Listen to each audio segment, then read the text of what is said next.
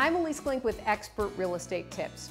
Whether you're planning a small home improvement project or a major gut renovation, it always helps to have a few extra tips along the way to make things easier. What we want to do is we want to make sure that we've got a good set of drawings from the owner and the architect that really defines what's expected of us.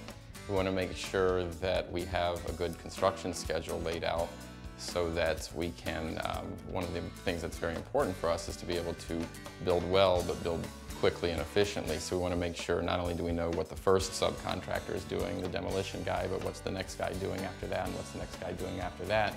So we want to make sure that we've got a construction schedule and a lot of detail that we're giving to the subcontractor so that when he gets here, he knows what tools he needs, he knows how long he's expected to be here, how long he's got to do his job, and exactly what's expected of him. And that goes from, if it's the demolition contractor, take out all of this, but leave this area because it's a bearing wall, it's a structural wall, leave the trim in, but get everything else out. So we want to just make sure that each of the subcontractors knows exactly what's expected of him in advance.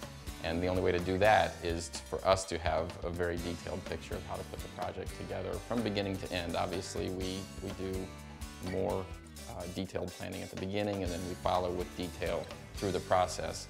We're not worried about the carpet going in at the very beginning of the job, but we want to know exactly what we're biting off before we get started.